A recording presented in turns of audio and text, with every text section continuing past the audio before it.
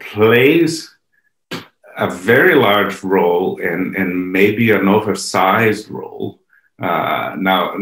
It's clear that economic relations are pervasive to society. They happen all the time.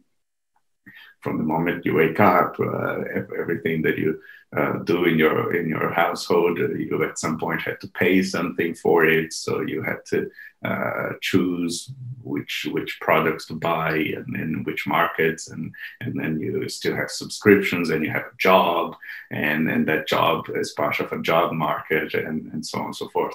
So there's a very unescapable role of economic relations to our lives. They're there all the time.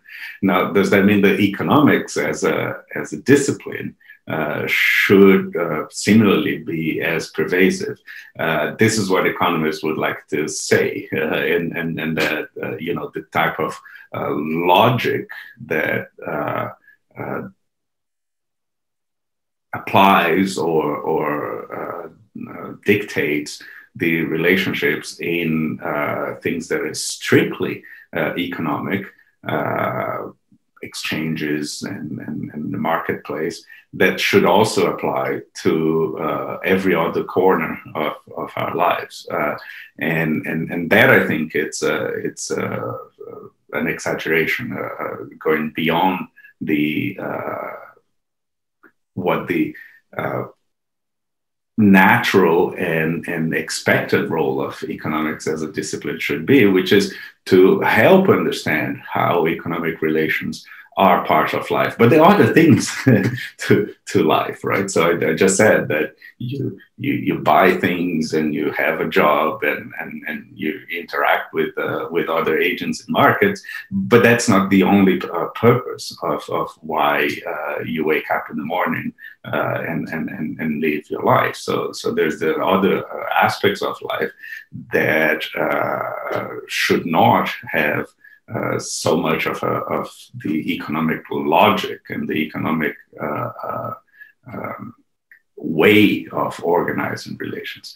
So I think the question was, does it play a positive role? So was that part of the question? And I think it plays a positive role as long as it's supported by other disciplines that also help you understand what's going on in all of these interactions. And so obvious other choices are history. Economics should be very much grounded in history because these decisions and markets and governments and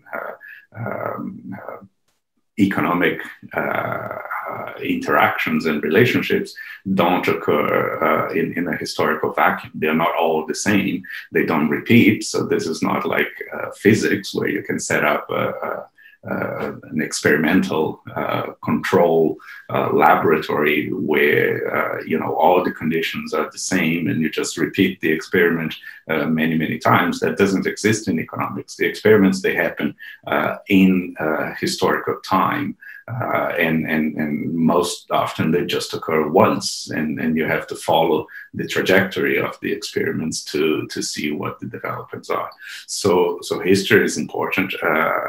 The whole of social sciences and political sciences, psychology, there's all sorts of insights from psychology that should be taken into account in economics, and are not, because they are in conflict with the more abstract, like we were talking before, the more abstract parts of economics, which when it started to be formalized in the 19th century, was a bit more like an introspective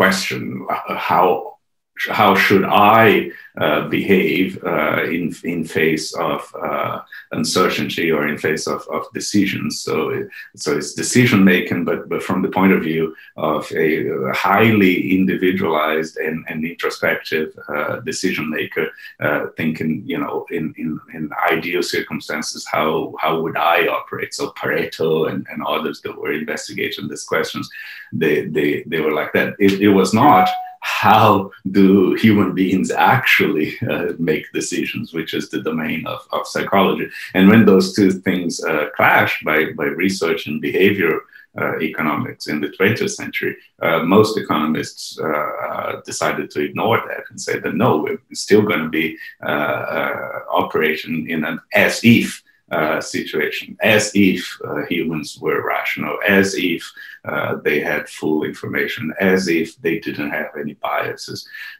So there should be a bigger role for this other disciplines that also are as pervasive, if not more pervasive than economics in our daily lives, right? I painted a picture that everything that we do throughout the day is related to economic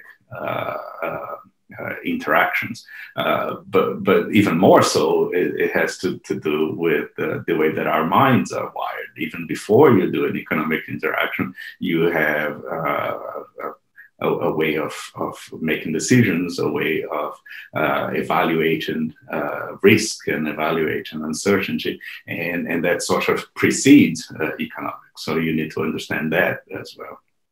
So I would say the positive role of economics needs to be understood in conjunction with all this similarly important and pervasive disciplines. And if it's not, then it becomes a negative, oversized, rigid, and too insular way of trying to understand the phenomenon, which is a very complex phenomenon and should not be understood by economics alone.